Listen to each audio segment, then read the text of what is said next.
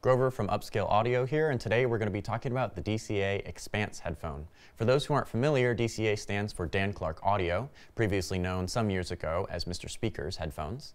Now, this is their newest flagship headphone from the planar magnetic side. They have the Voce on the electrostatic side.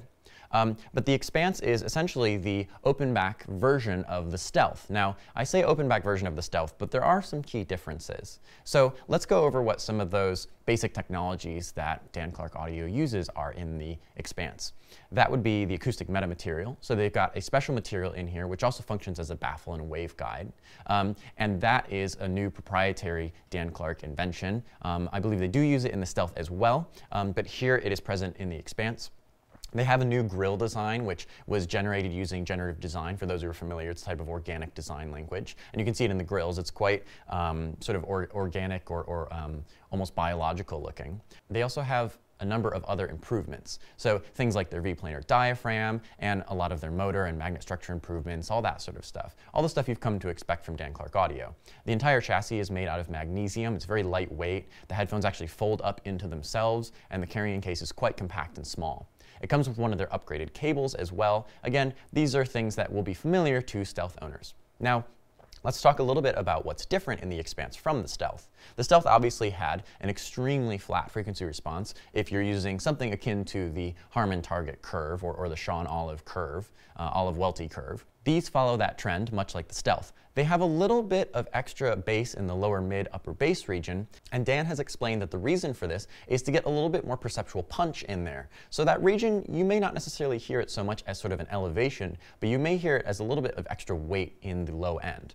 Now, these headphones, to me, are very, very neutral, but in a positive way. They're not sterile, they're not dry, they're not clinical. Some people found that the Stealth really needed quite a heavy-duty amplifier to sort of get them to dynamically wake up. Now, what I will say is, interestingly enough, while the Stealth had a very wide head stage, these perhaps don't have quite as wide of a head stage, but they do have a really nice sense of dynamic impact. So, in a sense, it's a little backwards from what you'd expect. The Stealth really offers a wide open head stage and a nice, smooth, flat frequency response.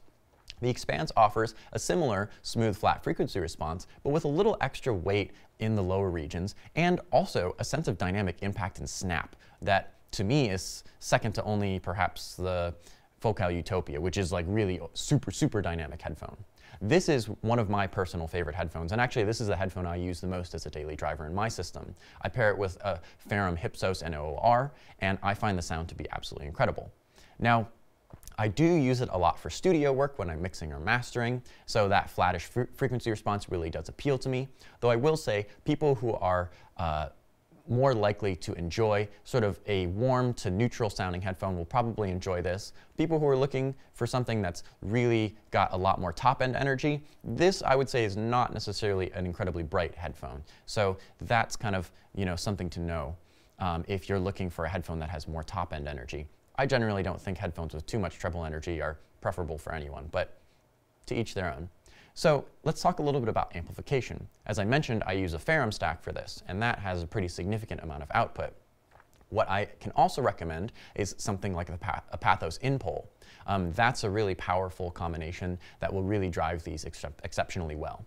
Something to know about these from a power standpoint is that they are going to be more in that Hi-Fi Man Sosfara type of category or that Abyss 1266.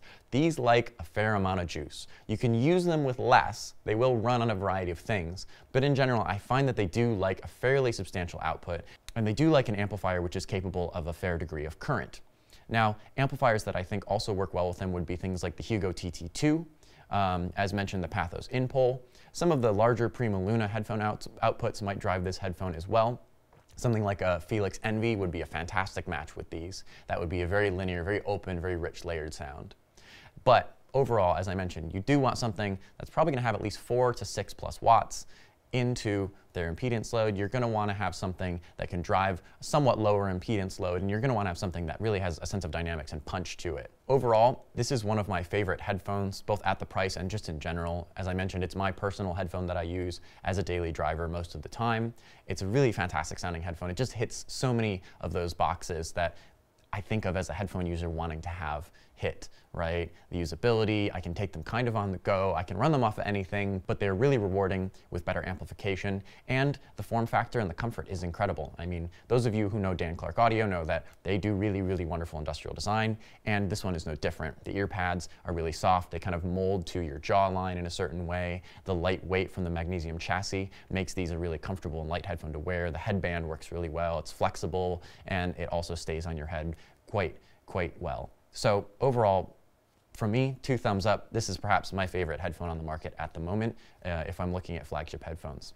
Check out more on upscaleaudio.com if you need to know more about the Dan Clark Audio Expanse.